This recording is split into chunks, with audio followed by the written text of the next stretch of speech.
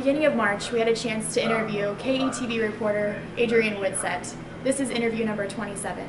You're watching Omaha's ABC, KETV, Channel 7, your favorite choice for local news.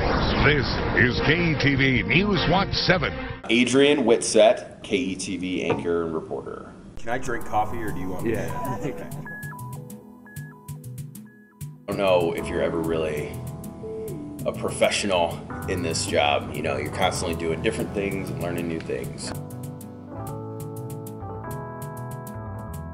When I was done with the military, I had kind of an unfortunate experience with a reporter while I was over in Iraq during the war.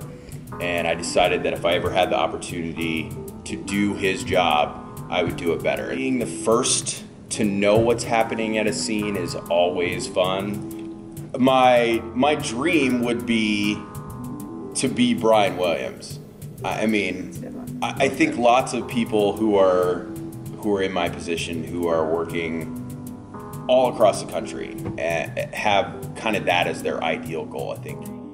Recently, I got a DUI, and I was in a pretty bad place, and unfortunately, I was working for a station, working with a group of people that was willing to give me another chance. Everything that goes to work behind it, all the stuff that you guys are doing behind the scenes now is what people do on a daily basis, trying to get the news on. But then the second, you know, those microphones are up for that half hour or 2 minutes that you're on air, you're performing.